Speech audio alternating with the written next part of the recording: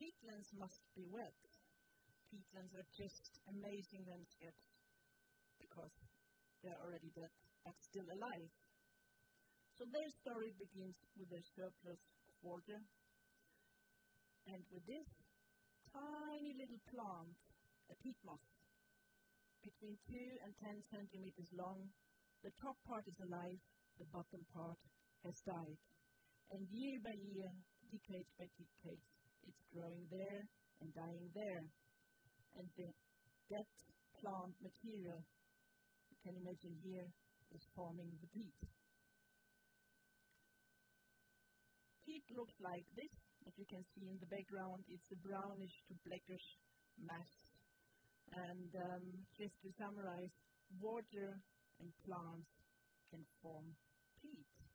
And if there is enough peat in such a landscape, so it has been at least 30 centimeters thick, you can call such landscapes peatlands.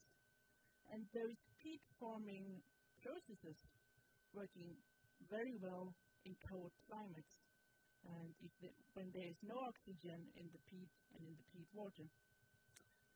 So, and peatlands, they store huge amount of carbon in the peat body.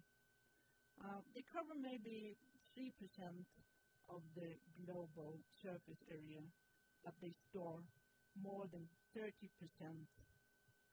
of the world's soil carbon in their peat bodies.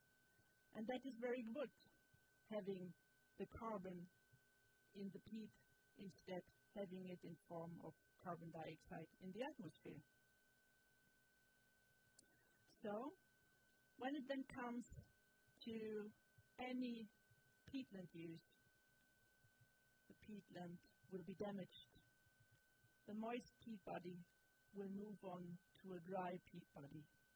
There is no more water in those kinds of landscapes. We have lots of oxygen, and the carbon that was stored here under the water is now exposed to the atmosphere and will be emitted as carbon dioxide, a greenhouse gas.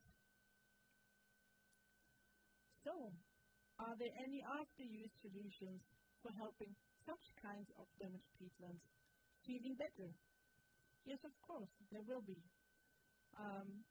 Peatlands must be wet, so just fill them up by water. Thank you for listening.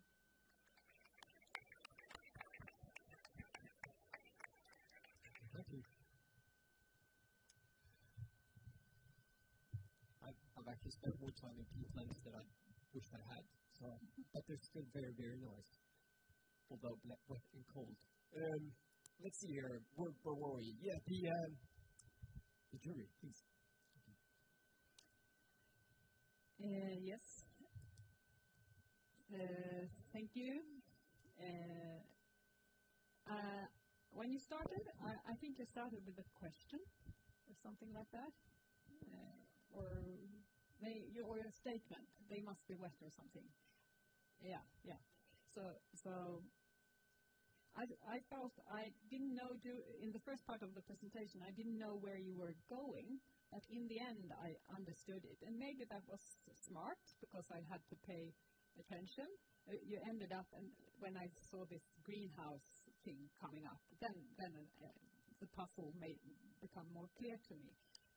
So right now I cannot decide whether I think it was smart of you to leave that thing to the later part or whether it was not so smart. I cannot decide yet what I think, really. But the presentation was from pictures and so on, you were very relaxed and calm, so it went through in the end to me. Yeah, you're obviously committed to your subject and to your research. I think you could work a bit more on your slides, actually. They're not graphically consistent. And to be perfectly honest, me being the ignoramus here, I still don't really understand how you can keep the peatlands wet. Is it by not draining them, or is it by adding water to already drained peatland? To be continued as its conclusion. Okay, thank you, Sabine. I will feel very confident. You have the material close to your heart, and that felt good. As a performance judge, maybe if it felt like, okay, now it's your turn, and you stood like on the right side of the stage for me, and okay, and you just started there, so just performing, it would be nice to have high, start up and take the space and say, and this is, I'm burning for this subject, so you could show some more feelings, just to show how you feel for this matter. That would engage me or capture me a little bit more, I think. Otherwise, very good. Thank you.